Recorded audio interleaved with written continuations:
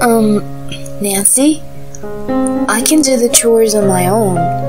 I don't need any guidance from you. What are you talking about?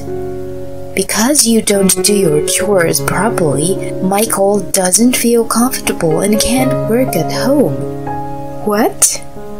You come home late every night, and how come you earn only $3,000 a month? What? Are you having an affair? Huh? Because you are. You work until late at night and only $3,000.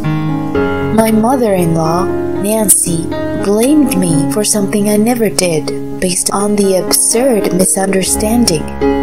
I sighed and I said, "It's my husband's statement, you know." My name is Alice. I'm a 28-year-old office worker. I met my husband, Michael, 3 years ago. He was a representative of one of my clients. I am someone you might call a career woman. I was efficient in my work, but I could be impatient and narrow-minded at times.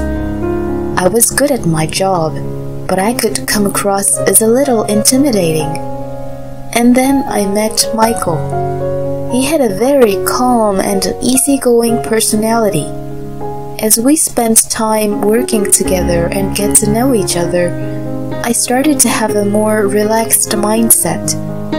I had a tendency to get frustrated easily, but I started to become calm. People at my work told me that my facial expression softened somehow.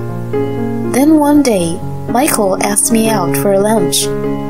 After that, we would often go out for dinner, started dating, and then our relationship became official. And after a year, he proposed me, and we got married. We got along well as a married couple. Michael has a calm personality. It's a good thing, but there are times when I think he's too laid back. When we go out together, he won't be ready until the last minute. When I ask him to take out the trash or clean the house, he does it too slowly. I've come a long way of working on my impatient nature, but I still think he's too laid back. I often fail to hold it in and say things to him because I feel he is too laid back. At first, he apologized and said, "Oh, sorry." But he started to get annoyed with me and complained, "Why are you rushing me so much? It's not worth fighting over such little things." I regretted how I treated him. Since then, I tried not to say anything about how my husband does his things. But then something I couldn't possibly tolerate happened. It all started when one day my husband said to me, I got fired from my job." "What? What happened?" He said, "They can't just overlook it anymore." "Huh? What have you done?" "I've been late too many times." "Huh?" My husband leaves home 30 minutes later than me. I would leave the house before him, so I had no way of knowing if he was late or not. "Too many times? How many times were you late?" "Well, actually, it's kind of almost every day." "What? How?" When I asked him about more details, I found out that my husband was not just a little late every time. He was often an hour or 2 hours late. "How could you be that late? By the time I leave, you're already up, you're dressed, and you're ready. You should be able to make it on time." "Yeah, I was being careless. I sometimes fell asleep, or I lost track of time while playing video games, and then I'm late by the time I realize." "What? I don't understand. You don't take your work seriously, do you?" My boss said the same thing to me. No wonder you got fired. Did you really think you could get away with it? Well, I suppose it can't be helped. What's wrong with you? Go and apologize to your boss. You have to ask him to give you another chance. No, that won't be possible. I've already said I understood. Why did you quit the company so easily? Well, to be honest, I thought it might be a good opportunity. What opportunity do you mean? I was appalled by his nonchalant appearance. Then, what now? What are you going to do? You have no job. Well, I'll get the unemployment benefits, so I can start working after that stops paying. Don't you think you might as well start working sooner? But I'll get the unemployment benefits. I don't need to push myself to work. Seriously? I began to think that my husband might be just lazy rather than laid back. After that, no matter what I said, he would dismiss me, saying, I don't want to work as long as my unemployment benefits are coming in. And he just stayed at home, and he didn't do the housework, nor did he cook dinner for me. On the contrary, he would eat foods from the fridge, and he leaves the dishes he used at lunchtime unwashed. I would get annoyed and point that out to him every time. Oh, I'll do that next time, and tries to let it slide. To be honest, I was getting more and more disappointed with my husband. And then one day, when I came home from work, the inside of the house was very clean. The sink in the kitchen was spotless. No plates left on the table. The floors were also clean. What happened? This house is very clean today, I asked Michael, who was in the living room, lying down in the couch. He looked up at me and said, Huh? Oh, hey Alice, you're home. At that moment, I heard the sound of flashing in the toilet, then the bathroom door opened. I turned around and saw someone unexpected. It was my mother-in-law who came out of the bathroom. Oh, Nancy! Alice, it's been a long time. You just got home. Don't you think it's too late? It's been a long time, but every time I see her, she always finds something to complain. I wasn't terribly excited to see her. It's not that I disliked her, but she was the one who disliked me. When I married Michael, I went to see my parents-in-law for the first time. My mother-in-law frowned when I mentioned the name of the college I graduated from. Are we supposed to be impressed that you have a degree from a prestigious college? I don't like pretentious women. I was shocked to hear this, and this was our first meeting. My father-in-law immediately said, That's not a nice thing to say. You're just being envious. Then Nancy fell silent immediately, but even after that, she made sure that I know she didn't like me. I started to have a hard time with Nancy. That is how I wasn't too happy to see her. I'm sorry, I didn't know you were coming. If I knew, I would have come home earlier. You are such a shameful wife. Your husband is taking a paid day off to stay home, and you're working instead of doing your chores? What? I looked at Michael. Well, Mom, thanks for coming over today. You've been so helpful. Please stay for dinner, would you? Alice will cook right up. What? Who says who will cook? No, I don't want to eat dinner made by Alice. I don't want to cook for you either, Nancy said. See you soon, exclusively to Michael, and left. Once she left, I said to Michael, Did you ask your mother to clean the house for you? How could you think that I did? I told her today's my day off, and she just came over to see me. Then she saw all the mess in the house, and she cleaned it up. Oh no. What? What's wrong with it? It's clean now, and it's nice, isn't it? Yes, but it must have appeared as if I never did housework at all. I don't think she cares about that. Didn't you hear what she just said to me? She was outright complaining about me. What? She was? I was totally appalled. He doesn't seem to care about other people at all. I doubt he ever considered what people were thinking or what they care about. And after that night, Nancy continued to visit us. When I came home from work, she was just there, unannounced. She would complain about this and that, and then leave. Do you work like that every day? You must be so proud of being a career woman, but I wish you didn't neglect your work as a wife. I work late because my husband had no job. Unemployment benefits only cover a certain amount, and that wouldn't be enough. That's why I'm trying to make up the difference. You don't do the chores and you don't have a baby. I feel sorry for Michael that he married such a bad wife. Nancy says, my mother-in-law says whatever she wants about me.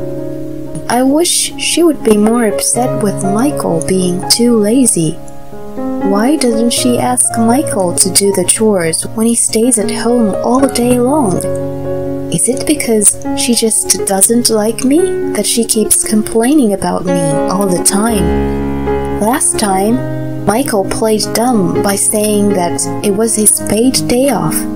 But now that his unemployment benefit is exhausted and Nancy visits us quite often, I'm sure she's wondering why he's home all the time. Michael did start working after his unemployment benefits ended, but it was only a part-time job, and it's only on Saturdays and Sundays. Apparently, he wanted to stay home during the weekdays because I was out for work and he had the house to himself. I've gotten so much slack up until now, but this has become too much. Hey, would you be able to work a little more?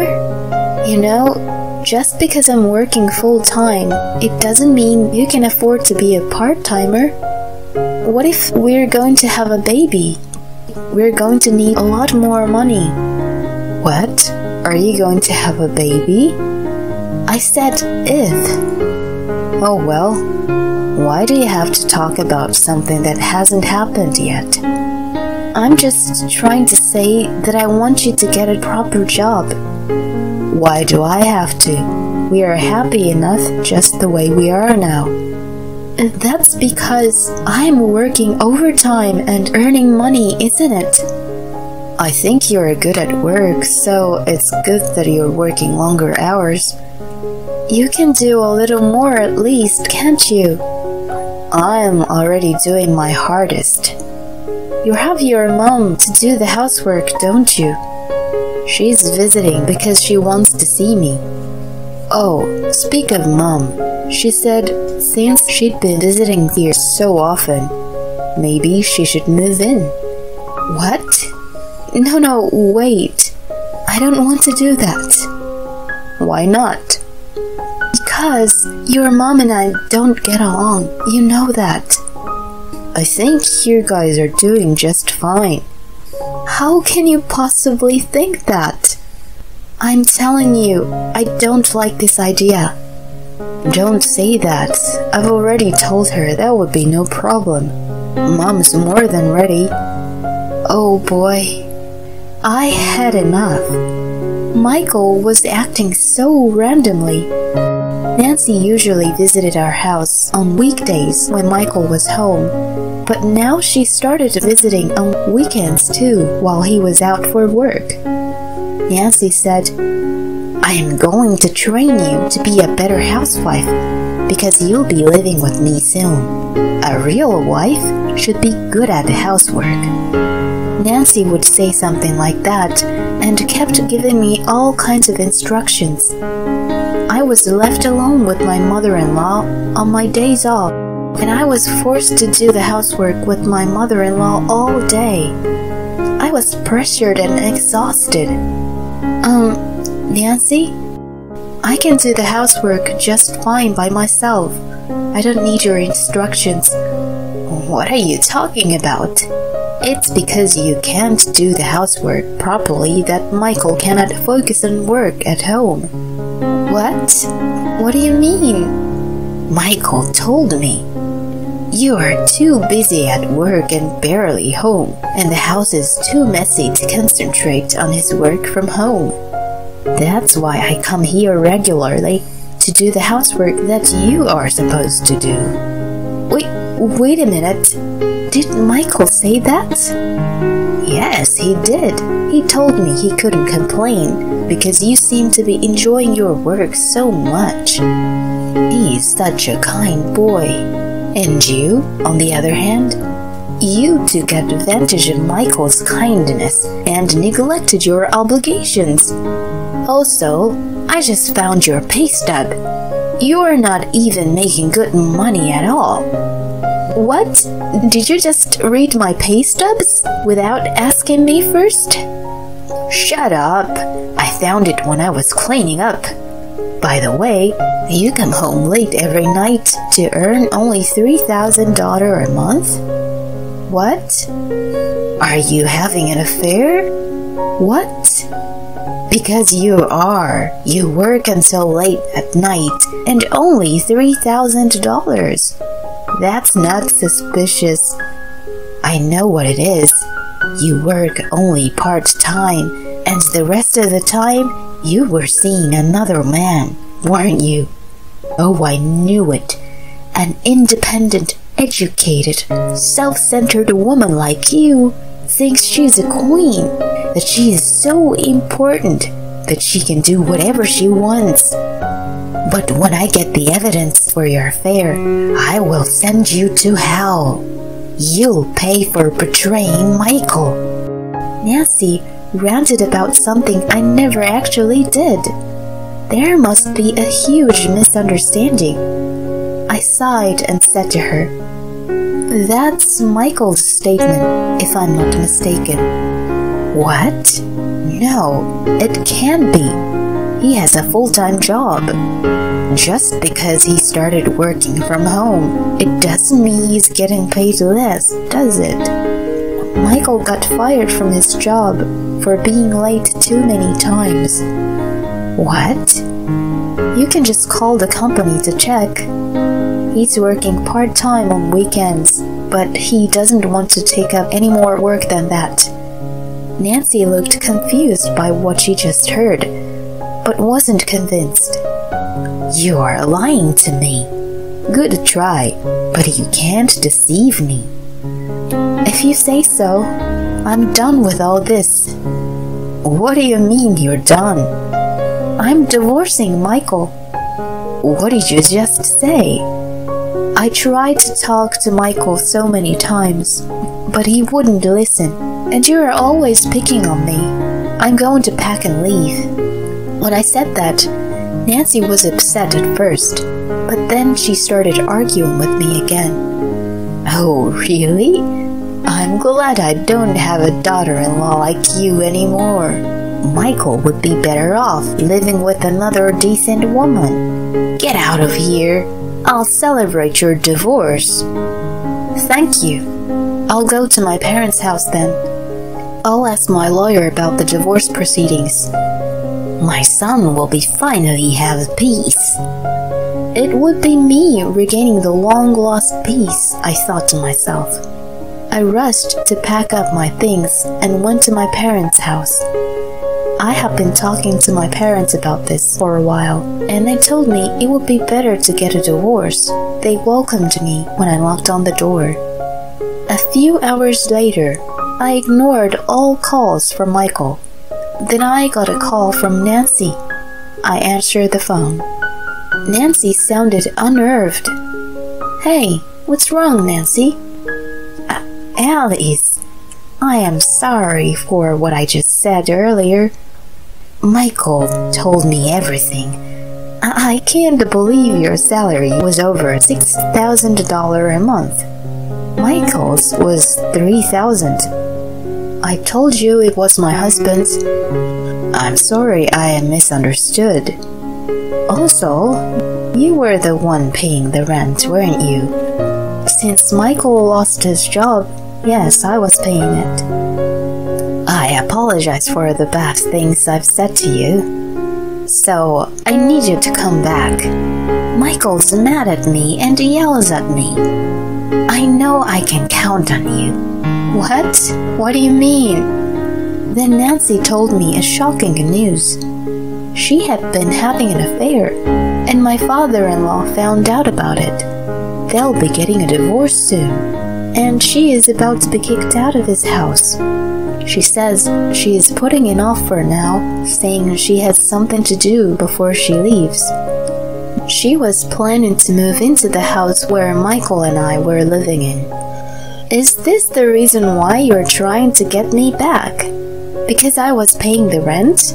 So that you won't have to worry about the rent. Please. I didn't know that Michael was such a lousy man. I'm already broke because I have to pay compensations. I'm sorry, but I can't help you. I don't love Michael anymore, and I don't like you either. You'll have to manage on your own. No, please, no. Then I heard Michael on the phone. Oh, hey, Alice. At that moment, I immediately hung up. I don't want to talk to him anymore. I just texted him to say, you can talk to my lawyer. Then I blocked him on my phone. Of course, I didn't forget to block Nancy's number too. After that, thanks to my lawyer, the divorce was successfully finalized.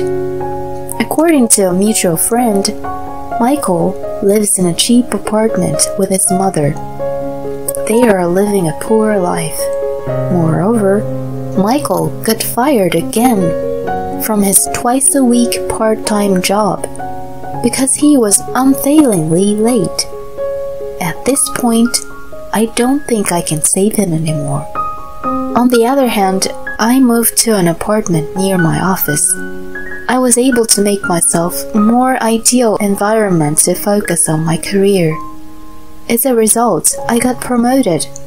I earn a lot more now. I am not looking for a relationship for a while, so I am going to concentrate on my work. Her husband seems like a really lousy person, and he doesn't even feel bad about it. That makes him even worse. And the mother-in-law got what she deserved, right? The two probably has to live in poverty for a long time. Keep up the good work, Alice. Thank you for sticking around until the end. Please subscribe to our channel if you've enjoyed this video. See you in the next one.